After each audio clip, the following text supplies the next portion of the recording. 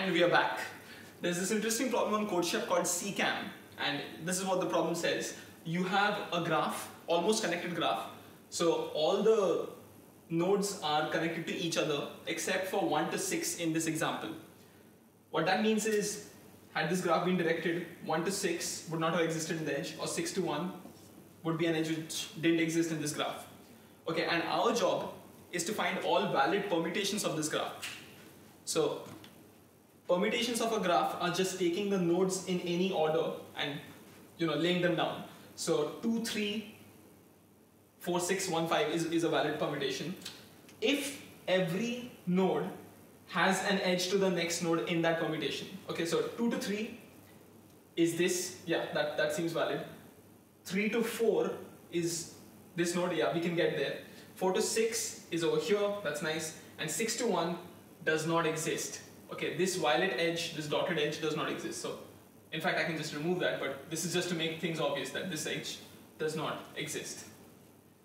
So this permutation itself is invalid. Okay, that's what the problem defines. The other thing is, look at this permutation, 2 to 3, 3 to 4, 4 to 6, just the same as earlier. So we are at 6 now, and 6 to 5. So 6 to 5 does exist. And 5 to 1 also exists, which makes this permutation valid. Okay, our job is to calculate the number of valid permutations. Now, because we have an almost complete graph, what that means is that if this graph is complete, then we would have n factorial permutations which would be valid. And you could lay the graph nodes in any way that you wanted. There are n in number, so n factorial would have been the answer. What we need to find is the number of valid permutations, which is n factorial minus the number of invalid permutations. Invalid permutations are stuff like this. Okay, we need to count them and then we need to output the answer like this. In fact, it doesn't really matter because n factorial is something we can calculate very easily. So we are mainly interested in finding the invalid permutations in this graph. One of the ways you can solve this problem is by using the inclusion-exclusion principle. Okay, take all valid permutations, assuming that the entire graph is valid, so that is n factorial. Then subtract from all permutations those permutations which have the edge 1 to 6 in them. Okay, 1 to 6 is illegal, so you don't want that, so you subtract all those permutations. You also subtract all the permutations having 6 to 1 in them. Okay, that's another thing that you do. So now these are gone. But there's one problem. What about those permutations which had 1 to 6 and 6 to 1 both? Okay, technically this won't happen in our graph, but if you have multiple edges missing, edges missing, yes, of course, then what's going to happen is you will have stuff like 3 to 4 also, and 4 to 3. So this is one scenario which can occur. The edge 6 to 1 and the edge 3 to 4 have been used in the permutation, which are both illegal. And you have already subtracted for each of them. So what you want to do is you want to add now. Okay, simple inclusion exclusion. You can read up about this in the description below. It's there's a link over there. And using this principle, you can solve this problem reasonably efficiently. Okay, it will pass the time limit. But asymptotically, the solution that we are going to be talking about is better, and it uses dynamic programming with Bitmasks. Okay, so let's understand how to do that. Another way to solve this problem is to look at the edges which are missing, and then see the nodes which are being affected by them. So 1, and I've added another missing edge which is 1 to 5. That doesn't exist anymore. So 1, 5, and 6 are the nodes which are having issues. We can call them bad nodes. Okay. What's the other thing that we should look at? 1, 5, and 6 are bad nodes. We should find out at what relative ordering do they have issues. For example, we have 3 nodes, which means there's 6 possible combinations we can have for those nodes, 6 possible arrangements. 1, 5, 6, that's one arrangement. 1 to 5 has an issue. So this is not allowed, but 5 to 6, which is over here, 5 to 6 is allowed. So the way that we can fix this arrangement is to actually put a node over here between 1 and 5. That will make this part of the permutation valid. Okay, similarly 1 to 6, I mean 1 has an issue with everyone, so 1 to 6 there's an issue over here. We need to push in one node, and this arrangement will be legal then, 165. 5 to 1 issue, we need to push a node here. 1 to 6 again issue, so over here we need to push in 2 nodes to make the arrangement valid. Alright, and you see how that goes on. So for any possible permutation of the bad nodes, so we permute the bad nodes, and what's happening is every time you're permuting the bad nodes, you're trying to figure out how many nodes do you need to stuff in. So let's write this a little neatly. Let's just permute the bad nodes, find stuffed nodes, number of nodes which you need to stuff. Let's call this X, let's call this B, which is bad nodes, and total number of nodes are N. So have a look at this. You have B bad nodes, which means you have N minus B good nodes, right? These guys don't have any issues. So N minus B, those good nodes, can be arranged in any way that you like. It does not affect the permutation. Okay, N minus B in any way that you like. So that clearly gives us N minus B factorial arrangements for the good nodes. This is one factor which will come in your answer. Now here's the interesting part. What you need is to take this arrangement with the stuffed nodes and mix them with the remaining nodes. Okay, the remaining nodes, of course, is total number of nodes N minus the number of bad nodes you had minus the number of nodes you tied down. So these are the remaining nodes. That is, let's say, a string. Okay, that's one string with these many characters. The second string that you have is this arrangement itself. Okay, it has an ordering, and the number of characters you have in this, of course, is B plus X. This is the second string. But now, what you need to do is merge these two strings. So when you are merging two strings and keeping the relative ordering with them, if the first string is of length A and the second string is of length B, then this is the formula for the number of arrangements you can have in the two strings, keeping the relative ordering the same. A plus B factorial upon A factorial by B factorial. This is basically because you have a string of length A plus B and you're fixing A positions in this. So that is just A plus B C A. If you fixed A positions or you fixed B positions, both of them are symmetrical. Once you do that, this is the formula you get. Okay, because the relative ordering is still the same. So this is the formula for merging two strings. But there's an issue here. B plus X is not the number of positions that you have in this string actually. Because these positions are fixed. You can't take these characters and move them around. They have to be right here, just in front of 6 or just behind 1, whichever way you like to look at it. So these positions are fixed, which means that this string is offering you just B positions, not B plus X. To make it valid, we used up X positions of this string. Okay. So you have strings of lengths N minus B minus X and B. You need to merge them together. What you get using this formula, A plus B, is N minus B minus X plus B factorial upon B factorial N minus B minus X factorial. So minus B and plus B cancel out. We have N minus X in the numerator. Okay, and this is just the second term that we need.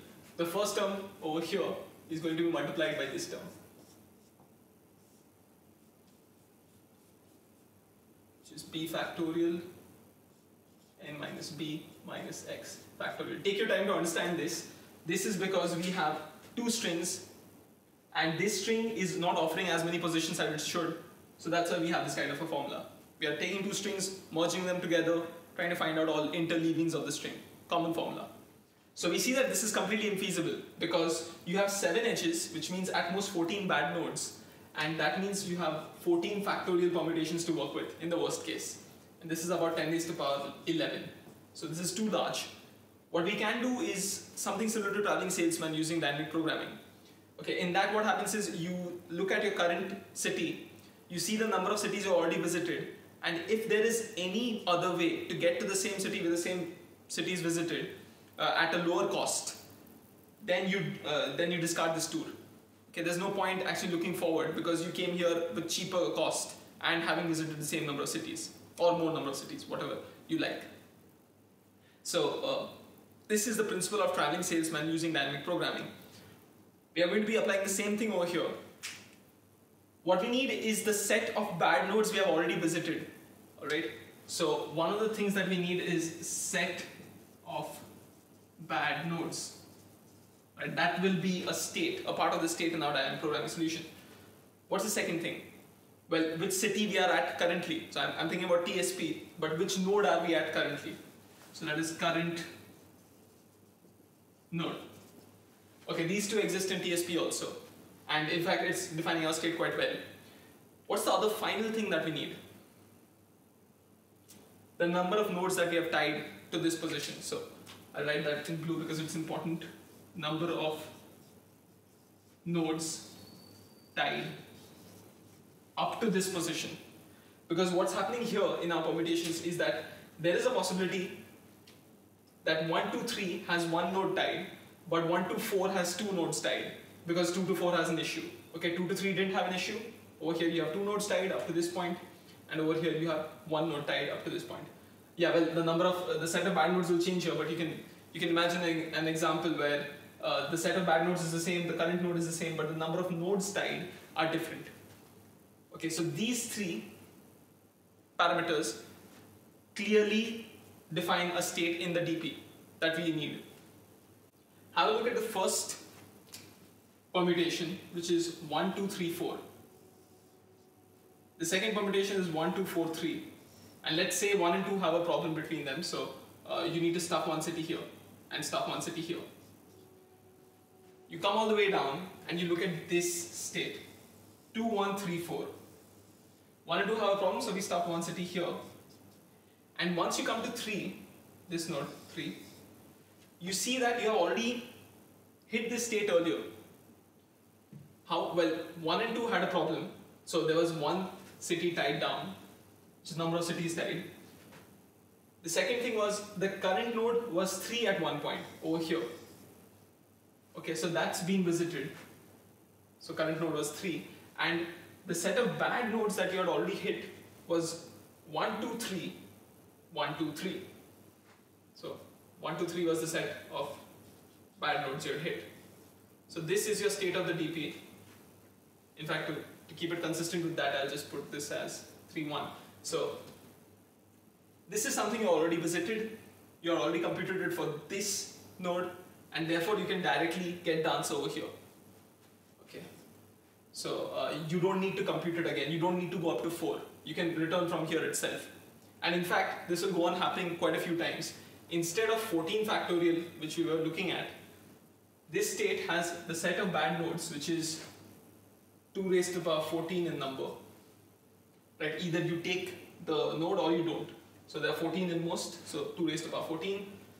The current node, so that's, well, 14 in number, because well, there are 14 nodes, yeah. And number of nodes tied, well, that's again 14. So this is what you have. You have 14 square into 2 raised to the power 14 as your overall time complexity. So if you take this to be m as defined in the question, you have m square into 2 raised to the power 2m as the overall time complexity. This is the complexity that you require if the DP works. If the DP still hasn't been stored, like in this state over here, then what you need to do is you need to go to the remaining branches, remaining cities from this. So from 3 you can go to only 4, but from 2, as you can see, you can go to 3 or 4. And similarly from 1 you can go to 2, 3 or 4. So that is at most m in number. So overall time complexity for this will be order m cube. That's m cube over here into 2 raised to the power 2m. This is the overall time complexity. And let's just briefly go over, have a revision of what we just did. We took all the nodes, we found out the permutations of those faulty nodes, we found out a formula to actually calculate for every permutation what is its contribution to the overall number of permutations that you can have, okay, using this formula. Then what we did is we saw that it's too expensive, 14 factorial. So we went for a dynamic programming approach very similar to TSP. Okay, and we said that the number of states, or rather the parameters in the states that we need are the set of the bad nodes that we have at that point, the current node that we are at right now, and the number of nodes that we have stuffed in between. Okay, with these three things, we can define the state. So in case this has not been computed, if DP of this has not been computed, we move forward by doing this. From 1, we go to 2, we change the current node to 2, we change the current node to 3, we change the current node to 4, and so on and so forth. Okay, we try every node and set that as the current node. Okay, whichever node we are going to now, 2, 3, 4, whatever. And finally, if you have the set of bad nodes completely filled up, meaning that your permutation is complete, then you use this formula to find that permutation's contribution to the total sum. Okay, so base condition done, recurrence done, because the recurrence is just from one state, from the current state, you move on to the next states which are possible. Alright. So this kind of approach is not very easy to come up with, especially during a contest. But Bitmasks in DP comes up very often, and you might want to have a look at the previous video I made for the standard Bitmask in DP problem. I'll be sharing the code for this, and in case you have any doubts or suggestions, please leave them in the comments. Next is DP with graphs. So if you want any notification for that, of course you can subscribe. Until next time then, see you.